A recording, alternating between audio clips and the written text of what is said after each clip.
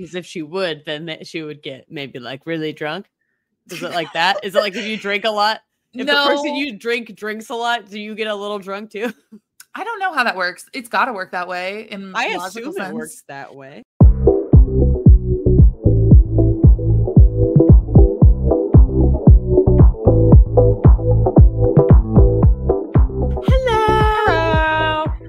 Welcome to Say Smut, a literary podcast for readers and non-readers. Welcome. That's Sarah, and she loves books. And that's Hope, and she loves talking. Each episode, I break down the plots of some pretty wild books to Hope, who has not read them. And I love that we went back on track this week. This felt better. This felt better. It's much better. Look, I had a wild, fun time last week with our jack-o'-lantern smut. And so this week I decided that we should do something that's less sexual and more plot-based. I think this is all about balance. So, and this is also an excuse for me to bring one of my favorite authors to the podcast. Actually, my favorite author, Olivie Blake. I've also heard Olivie Blake. So I'm not quite sure how it's pronounced, but she writes the Atlas 6, which kind of blew up on TikTok. It's my favorite book. It's pretentious. It is dark academia. It is everything you could want and more. But she does write fade to black scenes. So what that means is that there is no descriptive on-page sex. Okay, so interesting. Yes. So some people prefer this because they don't want all the graphic, but they still want adult material. So it'll infer that they had sex, but it won't actually describe penis length or how many balls or what color the penis is or, things that we experienced in our last one. So we'll never know if these characters have 4 balls and pumpkin spice jizz. We'll just never know. We'll never. But I will tell you that this one does still involve creatures. We still are in spooky season here. So this book is La Petite Mort, which in French means the little death, which some people say that's the saying for an orgasm, right?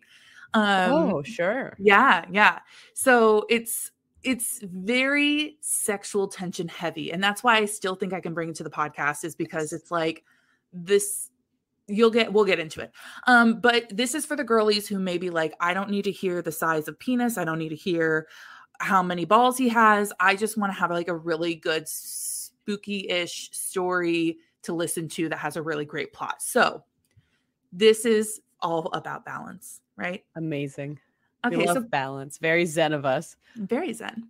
So before we get too far in, I want to give content warnings. So there is murder in this, but it is just murder. It's not like I'm going to describe the murders. I'm not going to get into all. It's more like it's just a plot point that this person murdered or this person was murdered. Okay. Sure. There is light sexual content, as I mentioned. There is blood, and there is brief mention of the death of a parent. So if any of those are upsetting to you, subscribe. We'll come back next week and have something else set up for you. So yes. Are you ready? I'm so ready. Well, I guess I should give our ratings first. Sorry, I'm skipping ahead.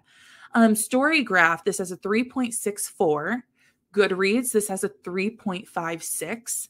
I gave this a 4 out of 5. I thought it was delightful. It's only 200 pages. So for you girlies who need like a short book to just get into the spooky season mood, this is perfect. This is like the most ideal book in my mind to like kind of get you in that October. Let's talk about some vampires and witches and all that stuff. Spooky season.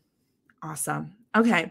I gave you a little bit about our wonderful Olivie Blake and just to get into why I love her. She, on her bio, she said she focuses on what it's like to be human and the complexities that are involved with love and life. And I'm going to give a brief shout out because, again, this is my favorite author, so I can do this, and it's our podcast, so we can do whatever we want. On top of that, the Atlas 6 is like modern urban fantasy, but she also has another book called Alone with You in the Ether, which is all about these two people who fall in love, who both struggle with mental illness. And as somebody who has mental illness, specifically anxiety and depression, I really resonated with the characters because it's very real to what the experience is. And one of the characters has bipolar disorder, which I know goes by another name now. I can't remember what is the title it goes by, so I apologize for not using the correct term. But Olivie Blake has also mentioned struggling with that same mental illness, and she is it was in the author note at the end of the book, and it was really beautiful. It was really beautiful. And she is a BIPOC author too. And so there's just a lot of elements of her that she brings to her writing that I absolutely adore. So I highly recommend Alone with You in the Ether and the Atlas 6. The Atlas 6 is a series of 3 books. The 3rd one's about to come out in January. And so that'll be a complete series. Also, she has some beautiful, beautiful artwork in her pieces. So all of her books have artwork attached to it in some component, and I'll show you some of it, and we'll post some of it online. But she also has like Masters of None and One for My Enemy, which are also some kind of spooky season 1. So she's got a lot of work out there. Very exciting. Okay. Now, are you ready to get into the book? I've never been more ready, except for earlier when I was equally as ready. And then I made you listen to how much I love this author. Which is good. We yes. give praise where the praise is due. That's what I say. Olivie Blake, just whenever you want to send me a love note, I will absolutely accept it. Okay, so Marisa has just inherited a family home in New Orleans, which I have gotten grief from my family for calling it New Orleans and not New Orleans. Sure. So I might flip back and forth on how I say it because I'm so self-conscious about it now. Fair. So she inherited through her dad, but he didn't really live there. So the idea is that her grandmother mostly lived there, and then her dad and her grandfather kind of left her grandma, like kind of got kicked out of the house. And we'll get into why that happened and what happened later on. So Marisa doesn't have really any attachment to this house. I should also give you a quick description of her. She is a Black woman. This is also confirmed in not only in the writing, but also in the images that I just told you that the artwork has.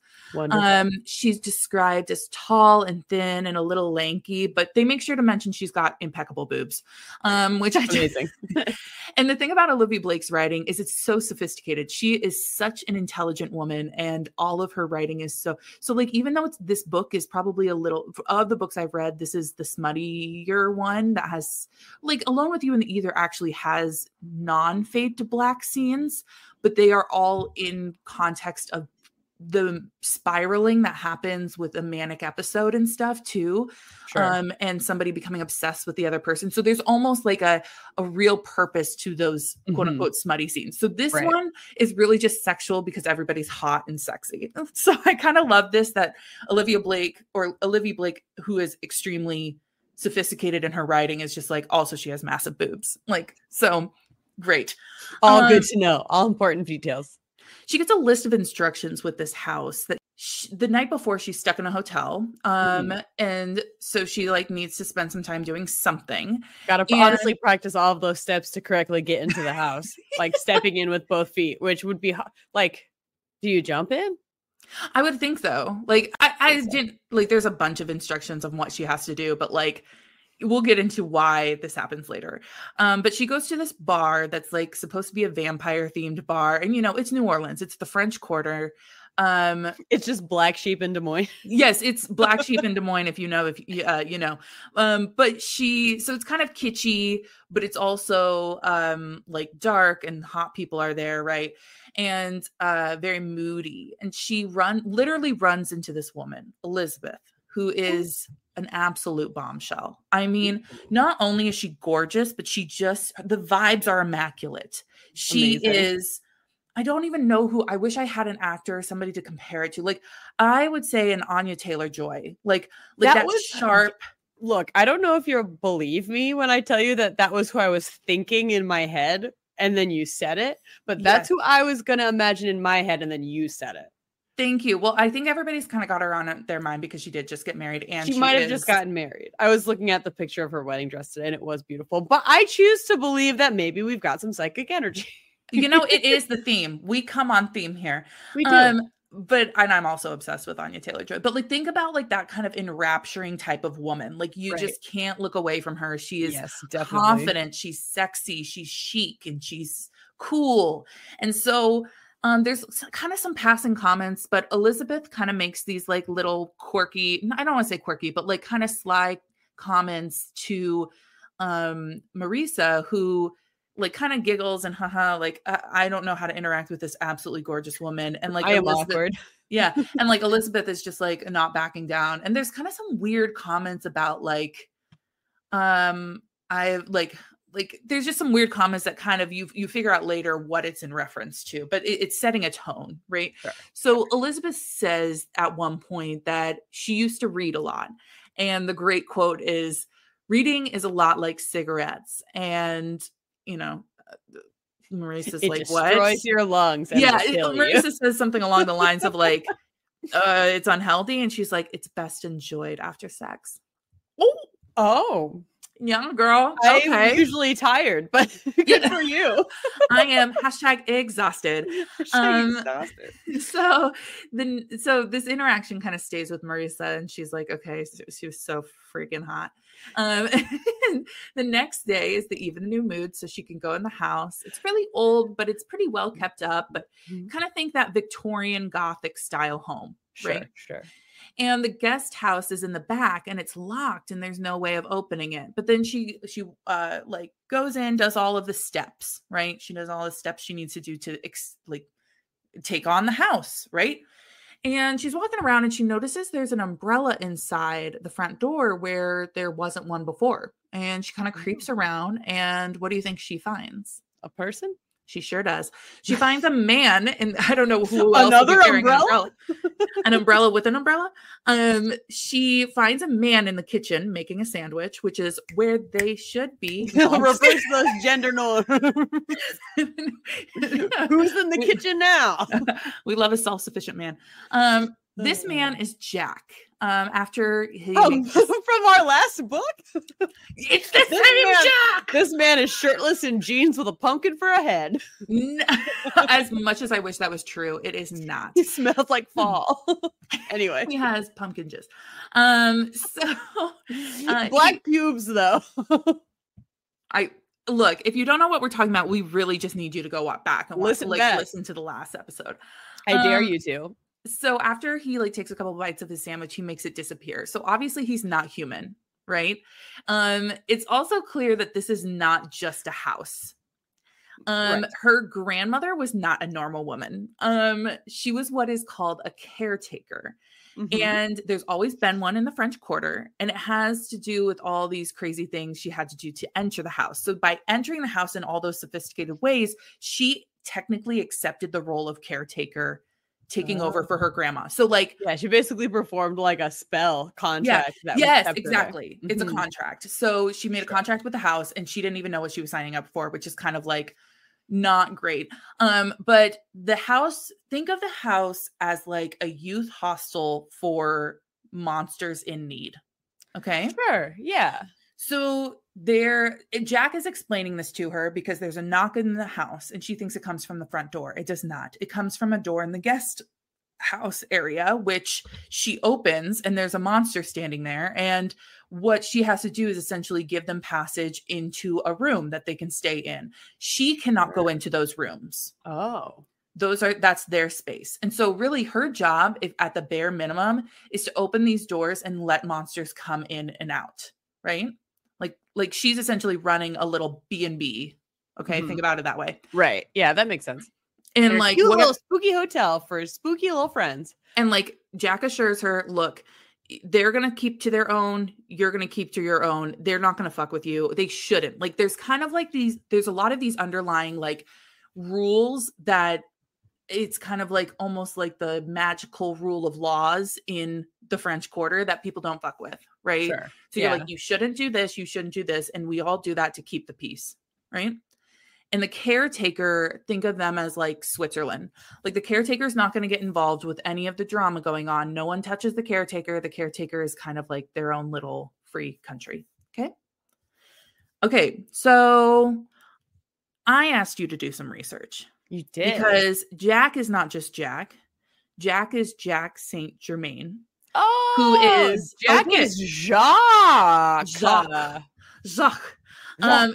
he is a witch, and I love that they use the term witch for a man. But he also likes the term alchemist, and he kind of just like describes like there's an element of magic that you have inherently that you have to practice, but there's also stuff that you can just learn organically. Sure. So some of it's like naturally born talent and some of it's practice. So alchemist, witch, doesn't matter what you use, but I would like you to give us a brief history on Saint Germain. Yes, this is going to be weird. So buckle up, and a little bit brief. So unnamed journalists at WGNO and also some resources from the Trebony Parish Library helped me flesh out this research. So thank you to them for that. We're going to keep it a little short and a little sweet. No, I should start by saying one of my resources that I was reading said in an article, I couldn't find if this is based off a real man or not, which is the vibe for this research. Just like a little disclaimer to everyone. Nothing, we've already established we are not experts in anything. Yes. Overarching rule for all of the things I've researched for this episode in particular is that there is an interweaving of maybe some factuality, but also a lot of like myth, legend, lore. So we get a little hazy. All of that to say, no one knows where Count de Saint Germain, aka Comte Saint Germain, aka the Count of Saint Germain, aka Count of Racoche. Wow, that's a lot of titles. Yeah, he is from or was nobody knows where he was from or where he was born, but he was a socialite who was reportedly born maybe around the 1600s and then lived for around 2,000 years. King Frederick of Great Prussia. 2,000 years? Yeah. 2,000 years starting in the 1600s. Yep. Okay. Just around there again. 2000. Oh, so you're saying, but think of the words I'm saying, it's all crazy. Was he born in the 1600s or that's just when he came to notoriety? I couldn't tell you. Okay, sorry. The math ain't mathin', and I'm not that great at math. This said born in the 1600s and lived for 2,000 years. But again, lots of varying stories of how long this dude did or didn't live and when he was or wasn't around. Great. Where it's just a fun world we're living with. I can tell you that, assuming he's a real person, King Frederick the Great of Prussia once said that he was a man who could not die. So we can at least agree that he was living a long time and kind of eccentric. That person is known to kind of be a socialite. That person, I saw a lot of references to being an alchemist. I'm saying that person for a specific reason, which is that Jacques Saint Germain, who my research is about and who we've just heard of in the story, apparently came to New Orleans, lived on Royal Street in the early 1900s, and he claimed to be a direct descendant of Count Saint Germain, but also some legends say he just is Saint Germain with a fake name because he's a vampire who lives. What I'm telling you is that this guy is Keanu Reeves. He is a vampire who travels through time and lives forever. Look, that's what I'm saying. I'm not complaining. So kind of keep that in your back. He either Jacques is. Sorry, can you hear them bark? Yeah, that's fine. Just write that note. Anyway, my dogs are so crazy. Either Jacques Saint Germain is this Count Saint Germain, this man who couldn't die, who lived for thousands of years. Legend is basically like he lived for years and years, and at one of those times he lived in New Orleans and he went under this name. But he was either way, he was famous for throwing what I imagine to be big, Great Gatsby-like parties at his house in New Orleans, but reportedly never ate the food or drank what all the guests were drinking along with his party guests. Apparently, he instead drank seemingly red wine from an ornate chalice. Oh. Wink. Seemingly red wine. Wink, wink. We're going to give a light trigger warning against violence against women because I have to bring up an event. If you'd like to skip that, go right ahead. Just know that this guy is, again, Keanu Reeves, ageless, never aging vampire. One night in November, in a date not given to me in any of my resources, a woman escaped from Jacques' home by leaping out of a window. And she told police that he had attacked her with a knife and tried to drink her blood, which is bad. Police, classically, did not believe this woman. So they decided they were going to ask Jacques what happened, but also in a very police way decided to wait until the next morning. Nice. We believe in women in this house, by the way. we do. So they went to go ask Jacques what happened in the morning, but when they went back to Jacques' house, he was gone and never to return. Ooh. Oh my god! Apparently, police found bloodstains under the carpets, no food on the property, and wine bottles and glasses filled with blood all in the house. Woo! Oh. Apparently, his legend is the inspiration for Anne Rice's character Lewis in Interview with a Vampire. I'm so glad you mentioned all that because I didn't write it down here in my little plot points, but he actually addresses this and he makes it clear, I am not a vampire. I'm not. It's also implied that he may have stole the identity. This Jack may have stole the identity from a former Jack Saint Germain. Interesting. Or like a former Saint Germain, the Count, Sure. and that he That has tracks. been living as the Count for all of these hundreds of years or whatever. And then he was like, people bring up the whole incident with the woman, and he's like, that was just a misunderstanding. Like, it was a terrible misunderstanding. I promise I did not kill her. She was. I know that I'm drinking seemingly blood out of goblets, but I'm not a vampire, and I did not push that woman out my window or anything along those lines. But he did get like banished for a time after that from New Orleans, which explains the whole missingness. And then he like has come back obviously since. But okay. Yes. So, in summary, no one could really agree 100% as to whether he is the same person as that Count, just continually living, or is a different person taking on that name who happens to look exactly like that person. But you just got to know that apparently they're identical and they're either the same dude or related. Who can say? Spooky. He is, however, referred to as a vampire of New Orleans in a lot of different sources. So I don't know what to tell you about the dispute. It's not for me to step into about whether he is or isn't a vampire. The important thing is that you've given us the background we need for this story. Yes, so turns out there's a lot of monsters running around New Orleans, and let alone the region at large. But we're going to talk about like specifically stuff going on in New Orleans, French Quarter proper. It's a real Hotel Transylvania over there. If you need a visual image, I had an actor in mind when I was talking about, I don't think he's like wide enough known. He was in The Discovery of Witches. He was like the main male character on that. I can't remember his name. And he was like for a short time, he was in, what am I thinking? Downton Abbey. He was like the love interest after that Mary's husband. Is his name Matthew Good? Yes, it's Matthew Good. Thank you. Don't thank me. Thank Google. Well, that's who I envision because he's like suave and he's charming and he's kind of like tall and lean, and he's got like a quirkiness to him, but he's not as like smooth and dark as Elizabeth, right? Like he's a little more charming, right? So after this weird tutorial about the house, he like takes her for a drink because she's like, this is a lot to deal with. They go to a speakeasy that's specifically for monsters of the French Quarter, and they run into Elizabeth. Turns out Elizabeth is a vampire, and Jack is adamant that Marisa should stay away from her. He's like, don't go around her. She's fucking psychotic.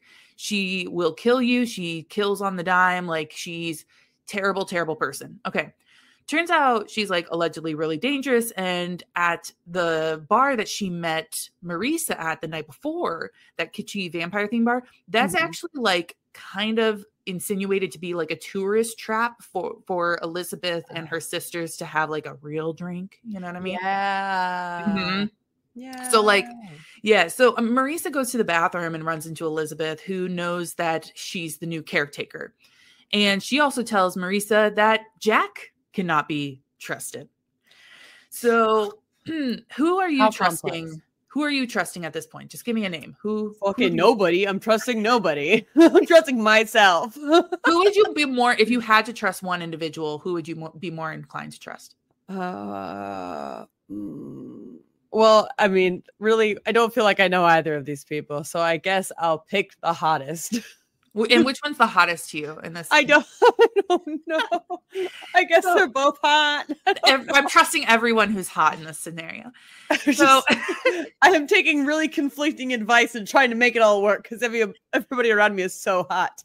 I just can't, I can't have a reason in my brain. So switching back to Jack's point of view, and what you'll realize is like you kind of start justifying different things for different characters. Right. Because you'll hear something and you'll be like, that's unforgivable. And then you get to their point of view and they have a reason behind what they did. And you're like, okay, all right. Turns Maybe out it's not all black and white. Sometimes it's gray like a ghost. Sure is. It's a little you know, the opacity is a little off, and you're like, oh, can't quite get there. I'm so blinded by the hotness. So switching to Jack's point of view, it's clear he hates Elizabeth. She has broken cardinal rules of the territory, right? And it includes like no recreational hunting, no turning on your own kind. Like, so vampires can't turn on vampires, witches on witches, all that. And it also turns out that she's a casket girl. Would you like to provide us with a brief history of the casket girls? Which yes, this is where it gets muddy, you said. Yeah, a little bit. I titled this section of the research "Casket Girls, Casket Sisters." The other one was titled "The Legend of Keanu Reeves." I mean, Jacques Saint Germain, in case you were curious. I mostly just titled them for myself, but now you know. Thank you so much to, again, the Trebony Parish Library System, the New York Historical Society's Women in the American Story Project, WGNO again, and Michael DeMacher writing for Very Local, because those are my sources. Anywhoozlebees. I have never been fortunate enough to visit New Orleans, but I am familiar with its reputation for being a spooky, ooky city.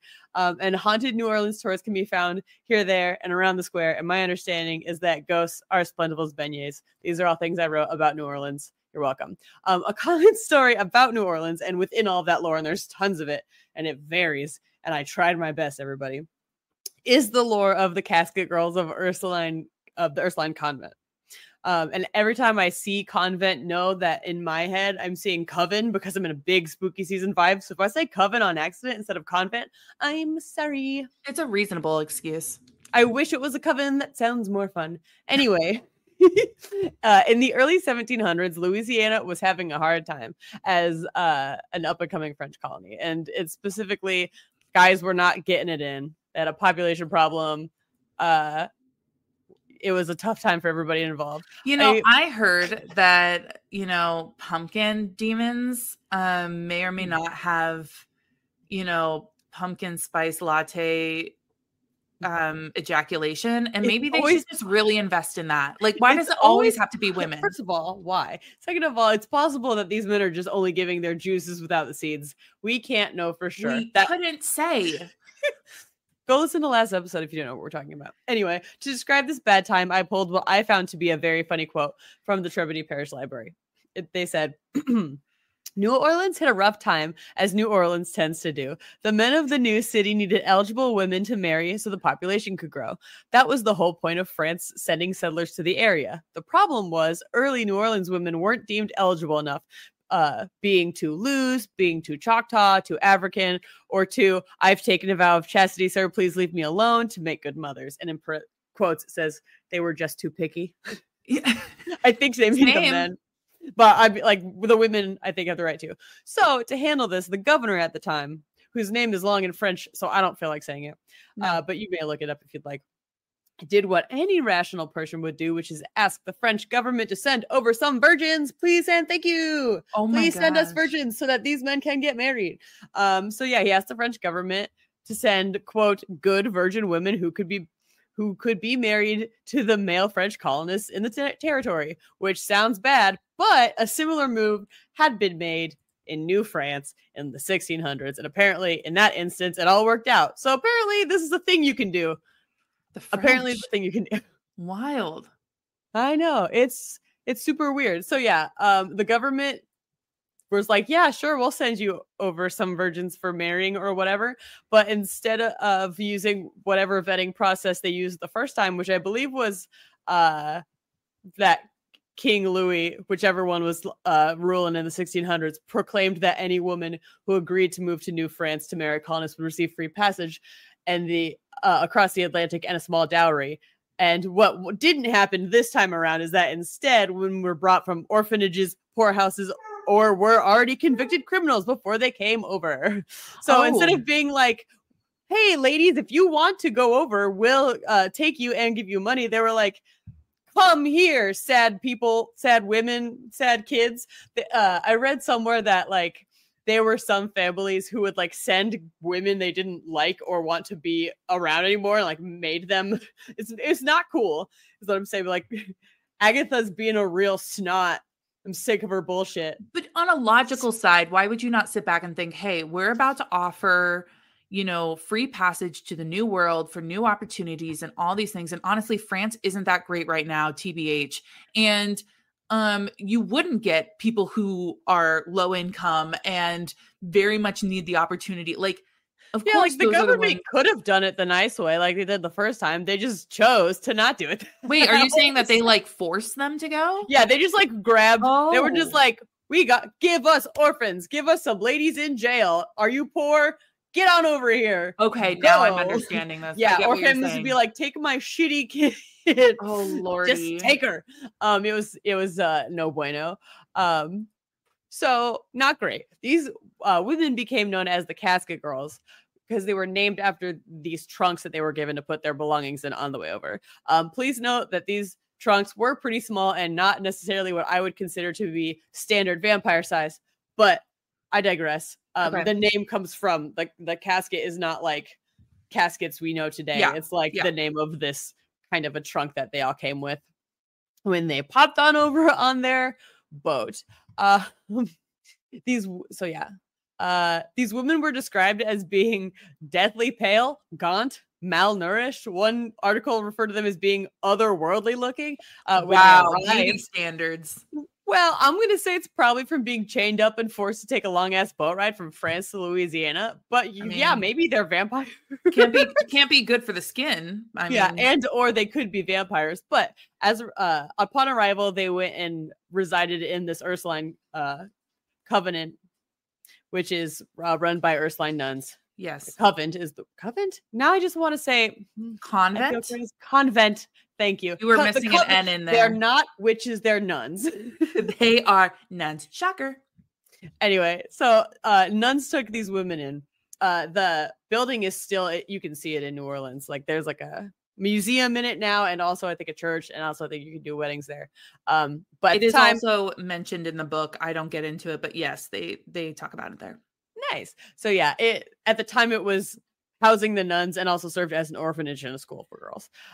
In particular, it is noted that the casket girls were sent to live on the third floor attic with their spooky coffin boxes at their beds. From this point in my story on, it's going to get wacky because we're shifting into like various folklore legends about this group of women.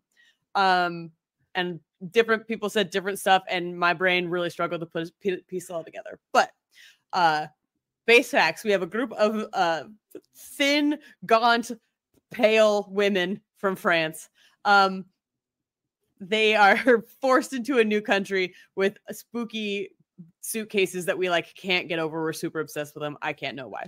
I mean, kind of trendy. Really into their suitcases. Some say that bad stuff started happening to people in the area after the girls came, like crops were dying or neighbors were getting sick or whatever. And it must be because of the casket girls. And so then we kind of split into a variety of rumors. There are some rumors that said the casket girls brought evil with them, and that's why all these bad things were happening. And as a result, the nuns threw the casket girls out. And in this version of this story, this is where I get a little hairy on what's fact and what's fiction. Several years later, one of my sources said a guy repairing the convent's roof found the empty caskets left on that third floor attic and reported to someone that the casket girls must have smuggled vampires in from Europe. Oh, yeah.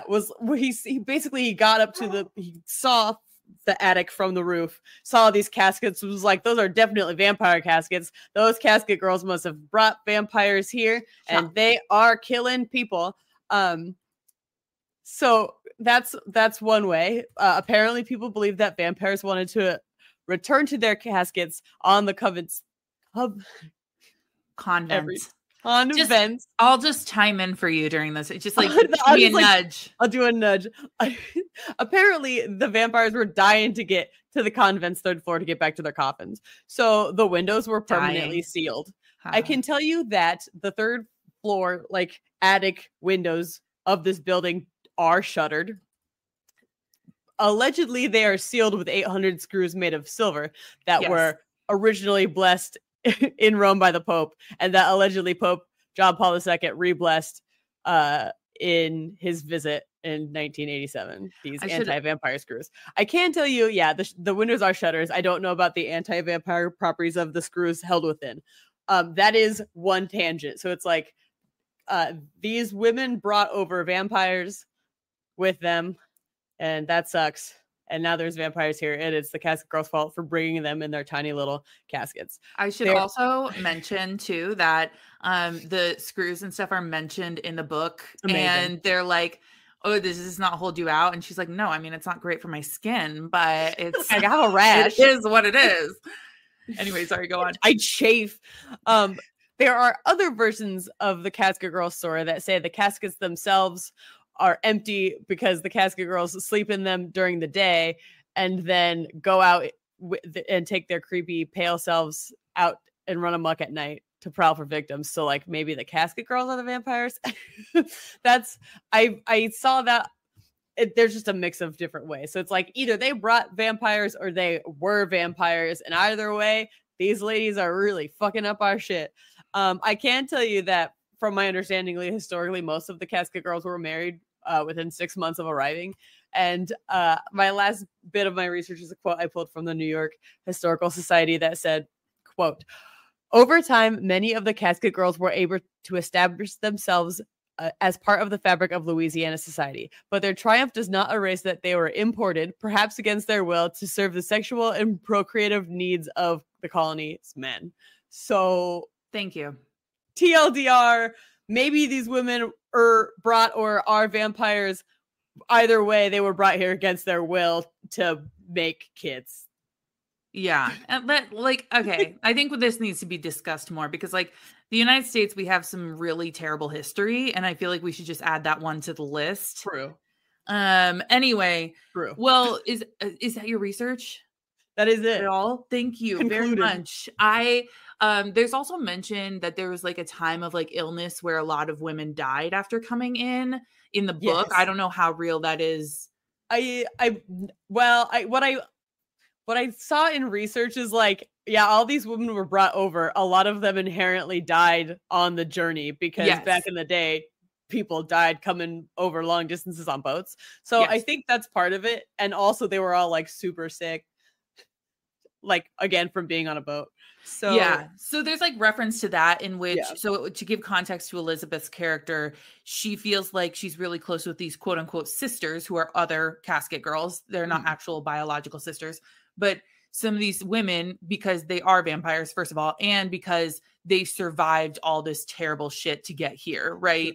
I saw in at least one place mentioned that like maybe they were or weren't all chained together down on the boat. That is mentioned in the book too. Yeah.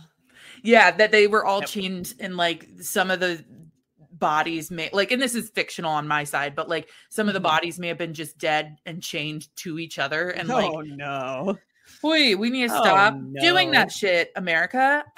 Anyway, so now hopping back into our story, you are now realizing after some of these conversations that there is a turf war in the French Quarter in New Orleans. Specifically between like Elizabeth's group of people and Jack's group of people. So like there was kind of a line drawn in the sand of like Elizabeth has to stay on that side of the city and she's like not allowed on this side, and Jack is like gonna stay on this side and not probably go to that side. And Elizabeth has been kind of coming over because there's been attacks on her sisters and one in particular who did die. And so like she's pissed off and she's trying to like get answers of like what happened, right? So the caretaker is kind of, like I said, like the middle of the rope. So both of them really want Marisa on their side because it kind of dictates whether or not they can roam freely and like gives them a lot of leverage.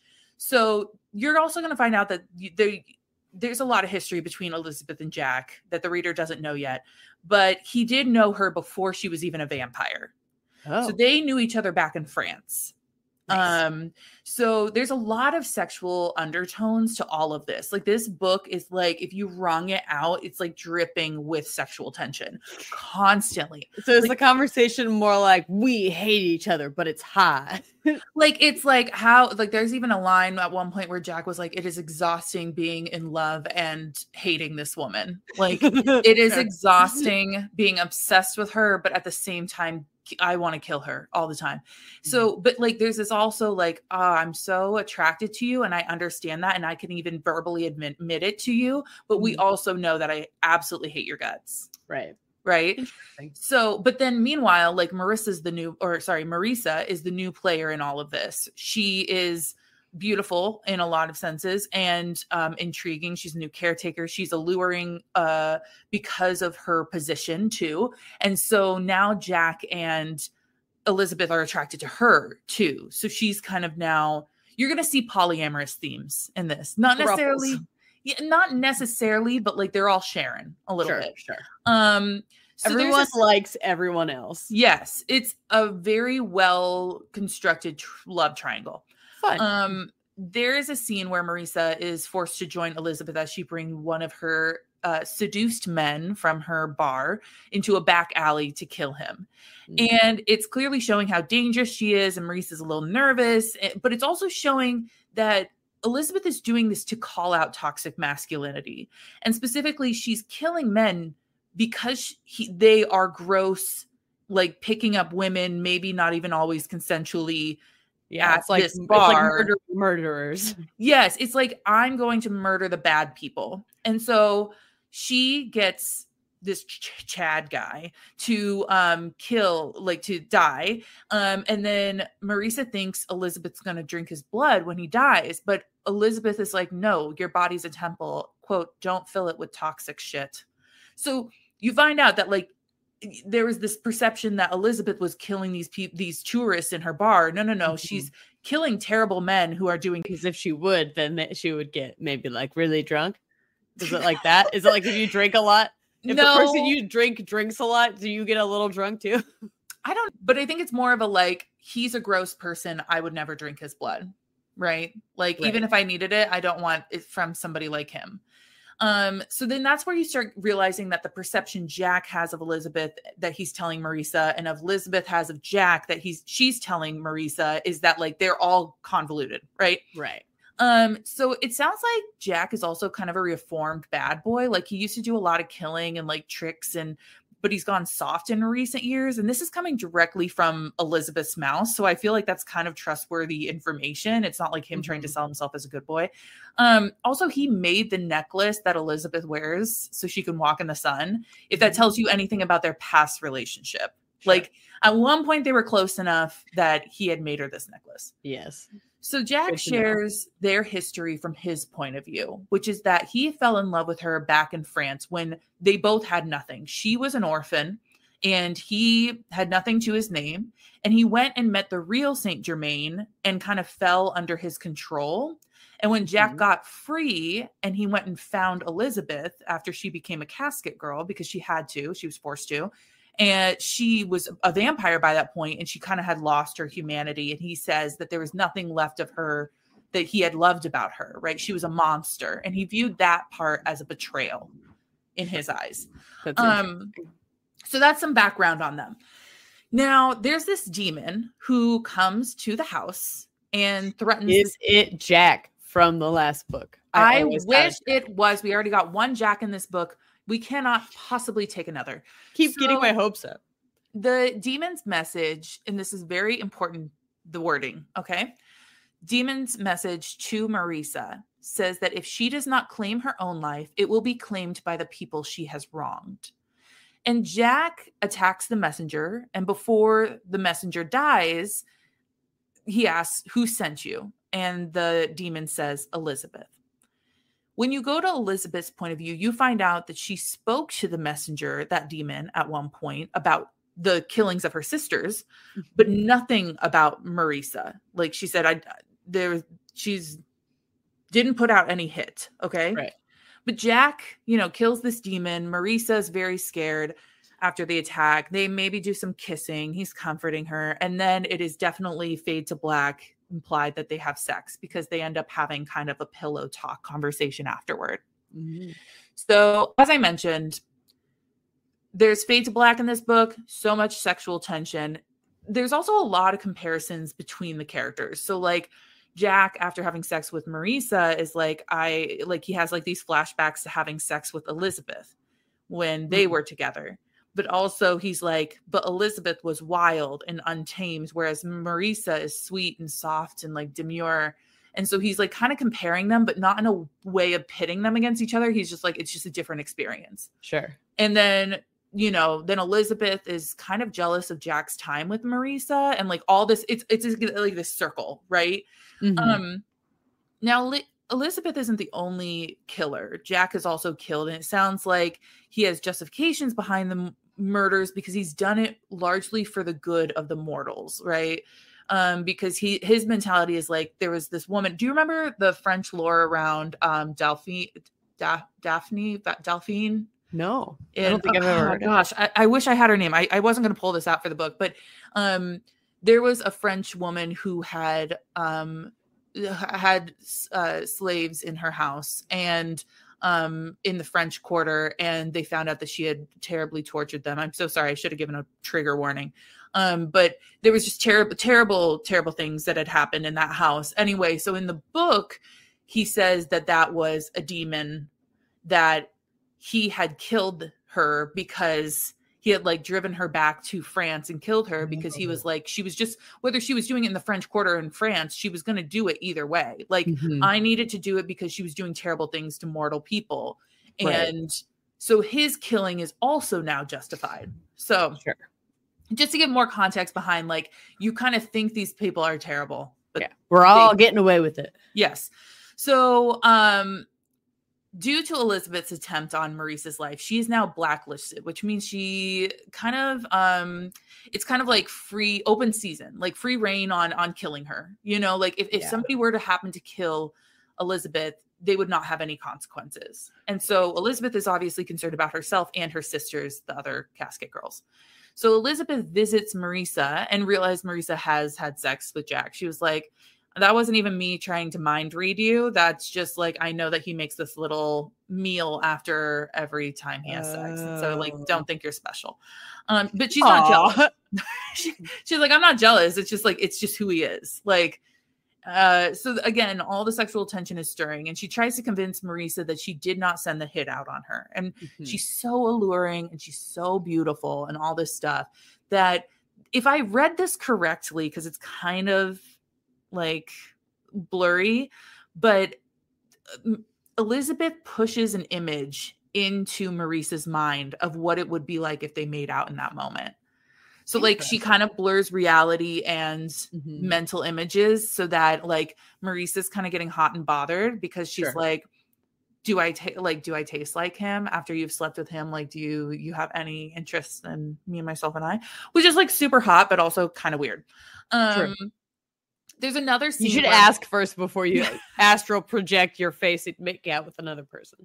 There's a pattern to these conversations too, where she has one conversation with Elizabeth, kind of gets on her side, goes back, talks to Jack, gets on his side, goes back to Elizabeth, gets on her side. So you find out that Marisa is very smart, but she's also very insecure, and she's depending heavily on these people she just met.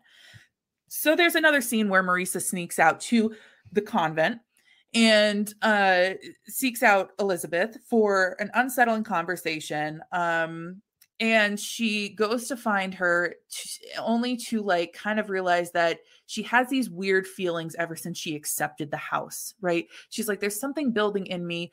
And Elizabeth explains, it's kind of like all those creatures, those magical creatures you're around, they leave off like dandruff or like stray hairs of magic. Consider it like kind of visualize it like that, magical dandruff. Well, not magical dandruff, but like they're shedding glitter. Just glitter. But they're shedding magic in certain areas around her because she's always around it. And it's just sticking on her, right? So she's kind of building magic within her. Sure. She's just full of magic. Yes. So she's got the magic in her. but she doesn't have the magical pumpkin lube, True. unfortunately.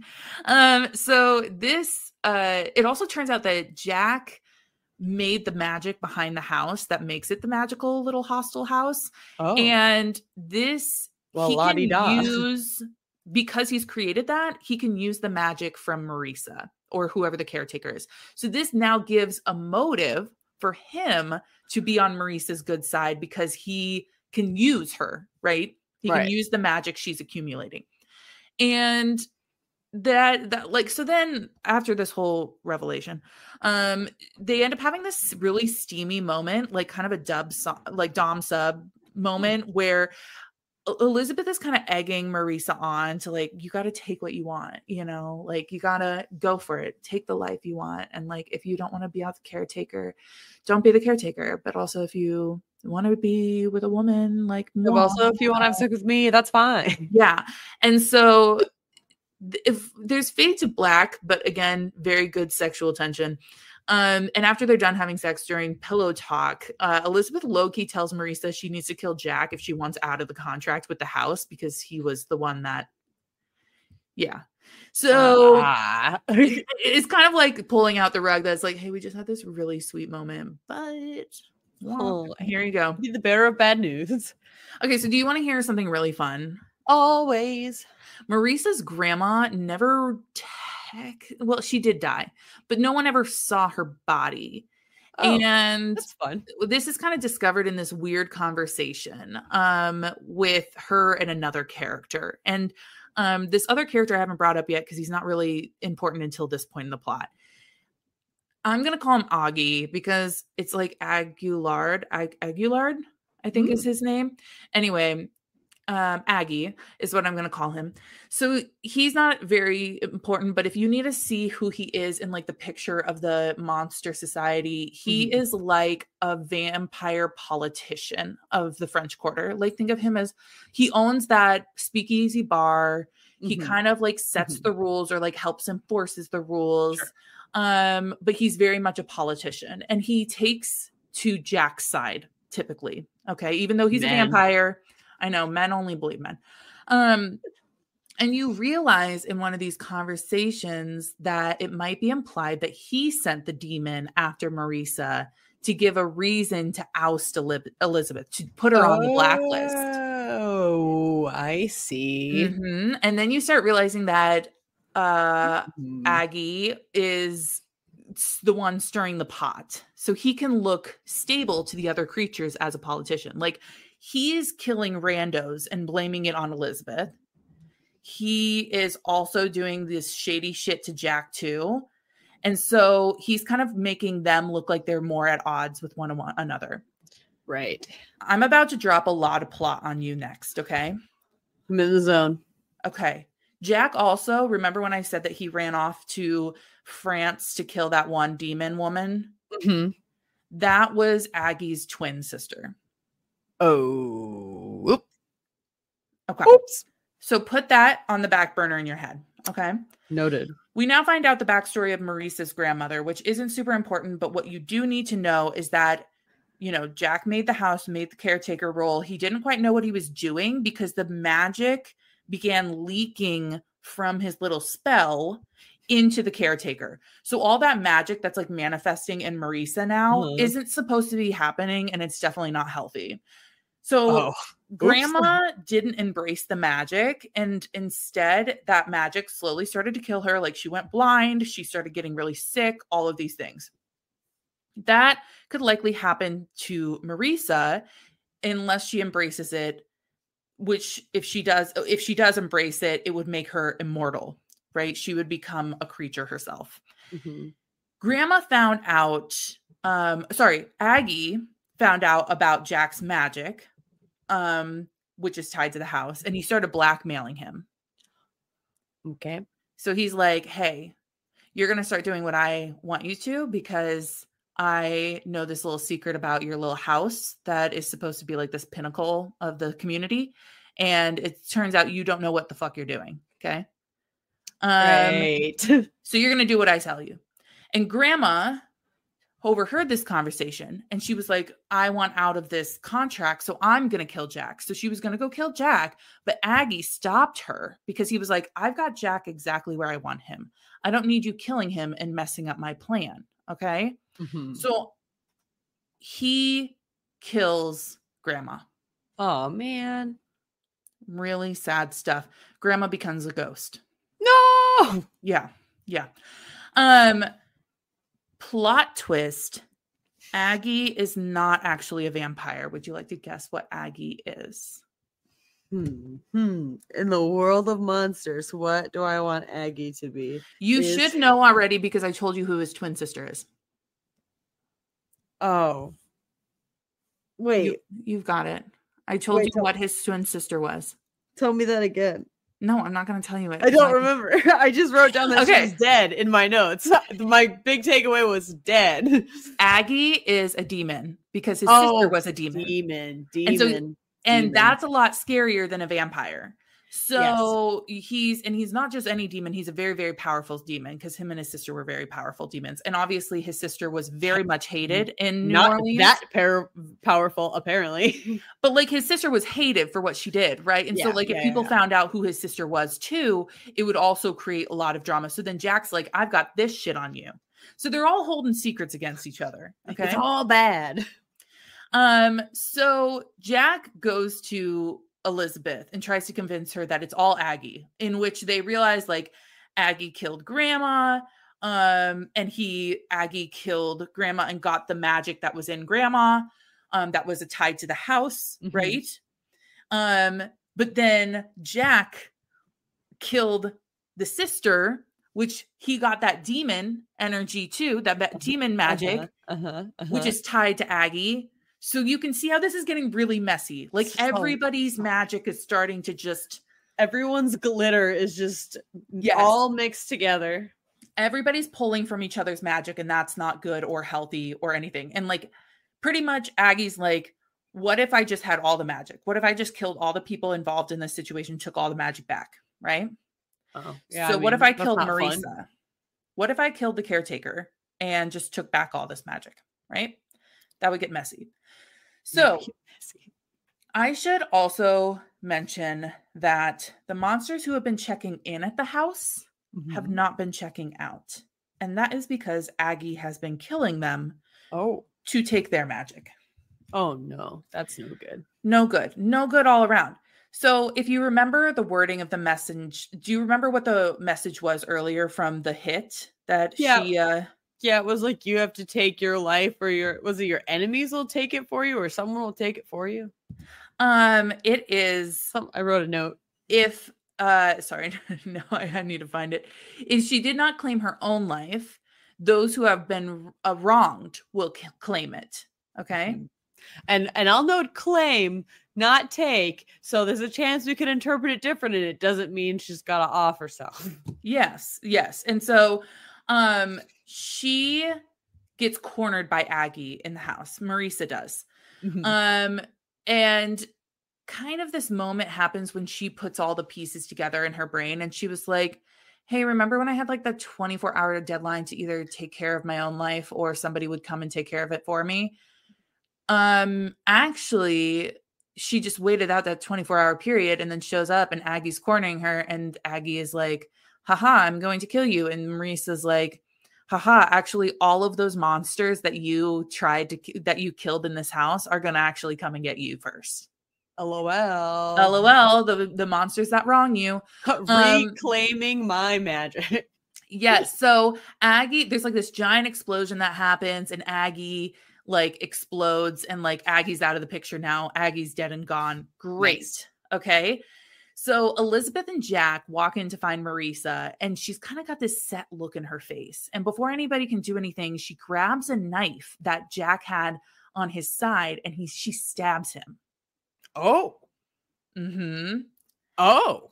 And I want to remind you that Elizabeth just gave her this whole lesson of like, do what you got to do, girl. Take what you want. And the best part is that Marisa says, like the confident woman she is, quote, sorry, Jack, nothing personal. These living arrangements just aren't working for me. She's like, I'm fucking done with this contract that I got conned into. Man, I hate this. This is so dumb. Do you know how hard it is to enter a house with both feet? Yeah, jumping, wild. So now Elizabeth and Marisa are alone. Jack is deceased. Well, I mean, he's dying or something. But he's not. He's just like in pain in the corner. Like, no, you two go ahead. I'll just you guys go ahead. I'll just take a second. It's fine. What do you think happens next? Do they make out? I would love that to be true. What would you do if you were in this room as either character, as whichever one you prefer? Just also stab Elizabeth and like, I'm done with both of you. I'm sick of you both. I'm sick of you both. This is so much drama. So Marisa asks, "Did you even love me?" And Elizabeth, that's not what I would have done at all. No. And I mean, they've only known each other for a couple days, so I'm really confused. But wild. Elizabeth was like, I don't know, like that's an emotion I don't even know how to feel anymore. And Marisa just hands Elizabeth the steak in her hand and grabs her purse and is like, you understand, right? And then like leaves. Like she's like, you know what? This is not great. So we are coming to the end of our story. Is there any other like knots that you'd like to have tied up to finish? Like, is there anything on your mind still? Just point of clarification. So Jack stabbed, forget about him. Elizabeth handed a wooden stake to steak or no, something. Sorry, Marisa. That stake she used to kill Jack, she like hands it because there's kind of this moment of like, is she gonna stab Elizabeth? And she just like turns the handle over and just hands it to her. Oh, okay. So Elizabeth is just standing there in front of her ex-boyfriend's body. Dead ex. Sorry about that. Is there anybody else you feel like you need to know about? I don't think so. I feel pretty end tied. So here's the ending. The final moments are seen through the eyes of Grandma the ghost. Oh yeah, Grandma the ghost. And Elizabeth gives Jack some of her blood and he heals and comes back to life. That's not fun.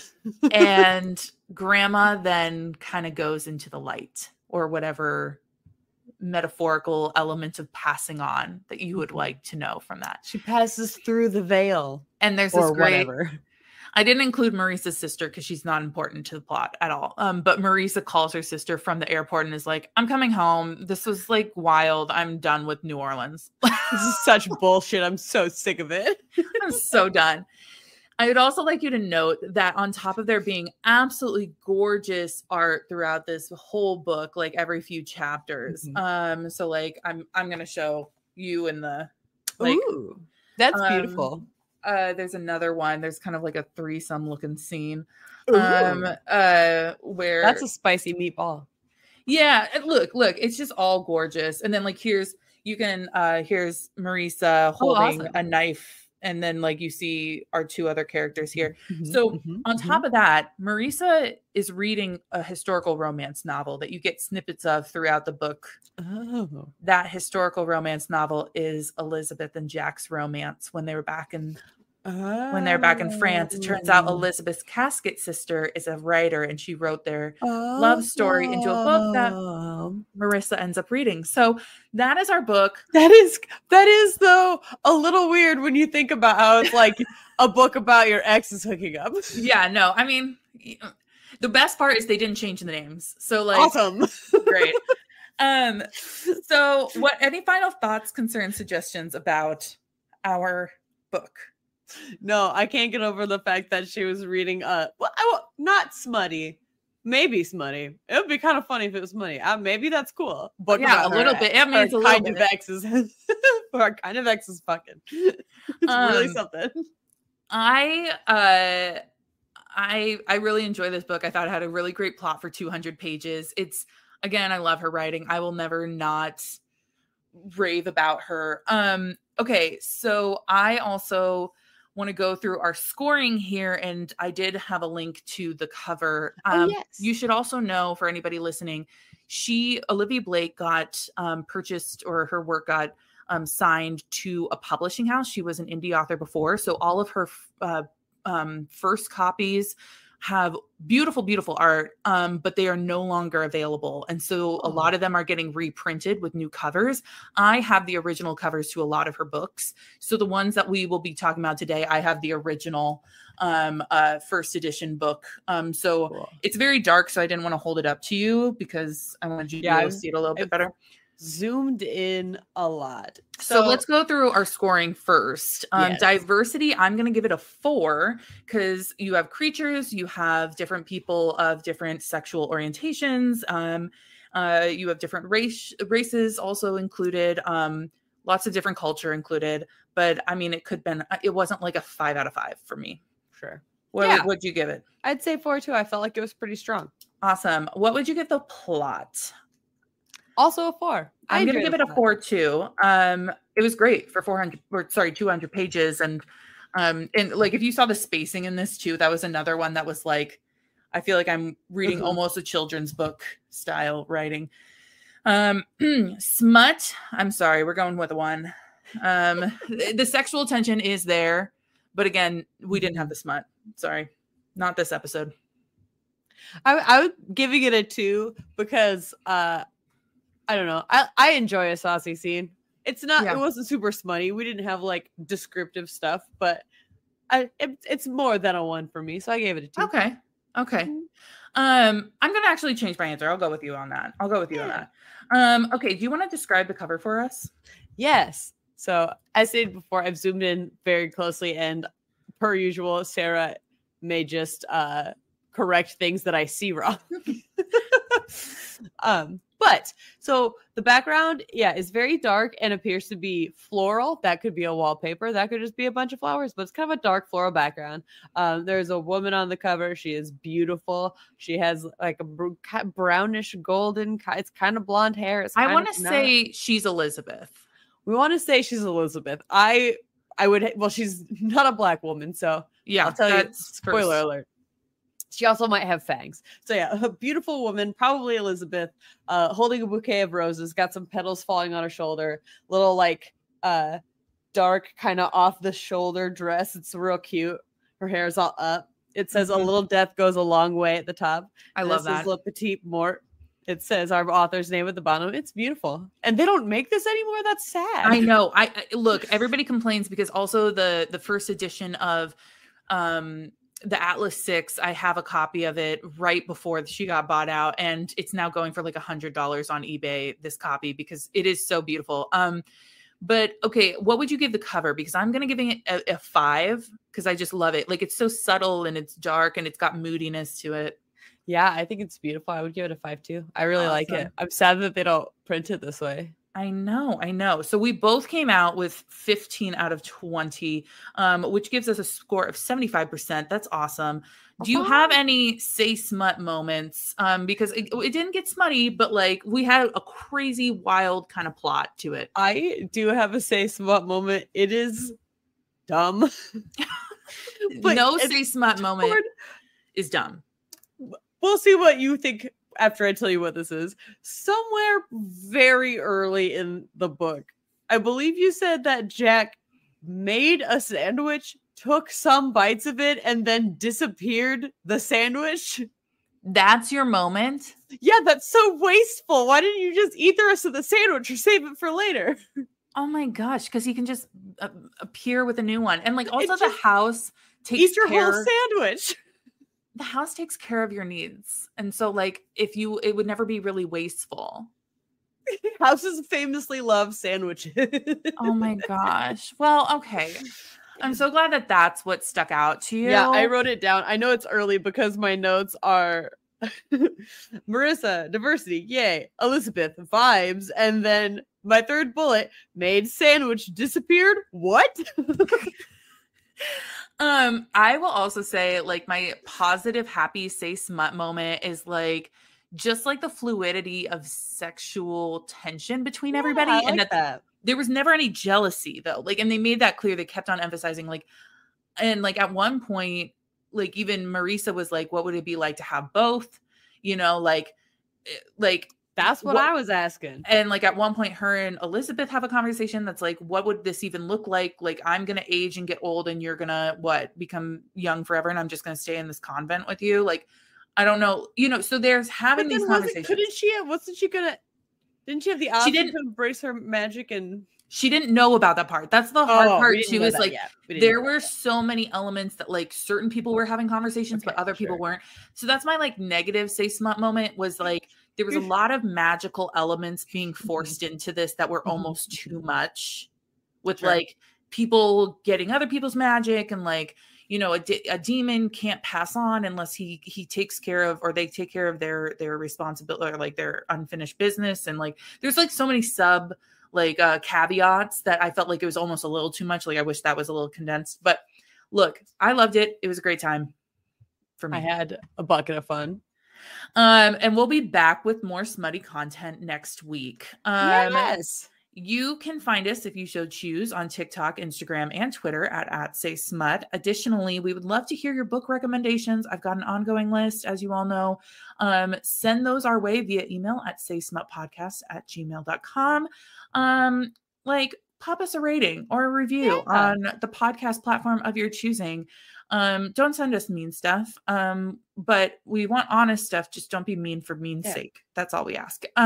Stop hurting my feelings if you are, but if you're not, thank you for not. Yeah. Well, hey, thanks everybody. And we'll keep you, we'll keep you, we'll see you. We will keep you, in our hearts forever.